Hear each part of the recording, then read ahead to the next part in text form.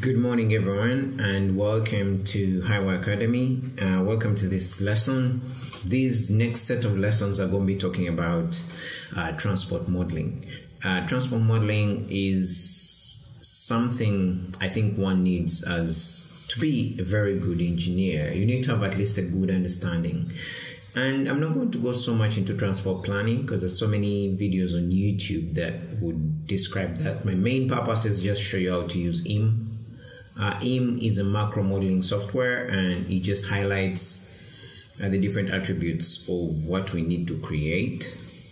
So without wasting so much time, I'm going to just kick off the lesson by just showing you how to use Emme and the different things you should consider in this case. Okay, so now here I have Emme open on my computer. We're using version 4.5. And for this case, we're having a license that's an E8. Is it E8 or E12? I think E12.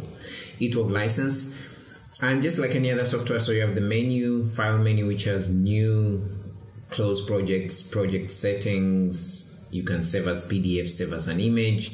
You have the edit menu, the view menu. All these are not yet open because I haven't. But let's say we decide, let's first start by creating a new project. You're going to name it. We don't want to create a new Emme window. I mean, that would just create a new window, as you can see here, in case you want to open up another project. So let's just create a new project, and what should we name it?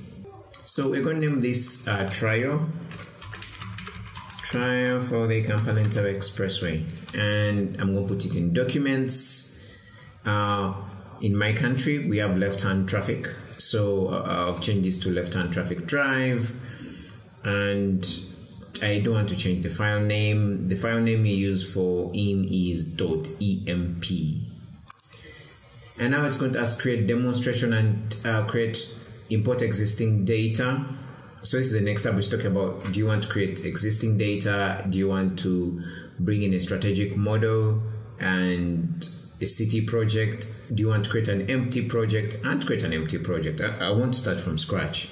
Okay, you can import in an existing database, import in project settings. So we're going to begin from scratch for this. And it's going to look at what should we do. Do we need an 11 Emme license? So I told you here we have an Emme license that's 12. That means we can have 5 scenarios. Transit vehicles are 10. We can have 10 matrices.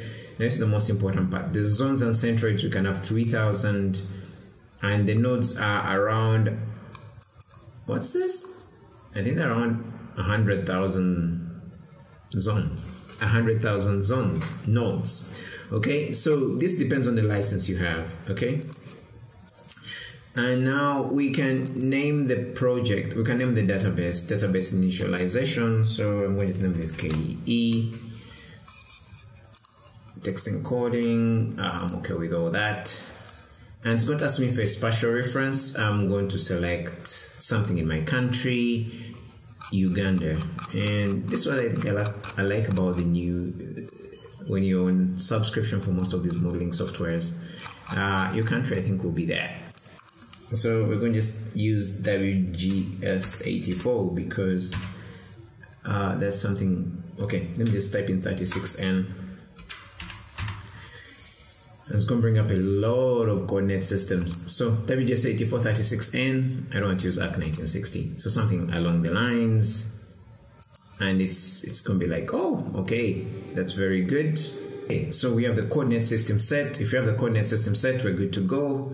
And we're going to just have a summary of everything we put in. We can always change it later on. And now it's going to create a new project, which is going to have all the details and everything that we are creating.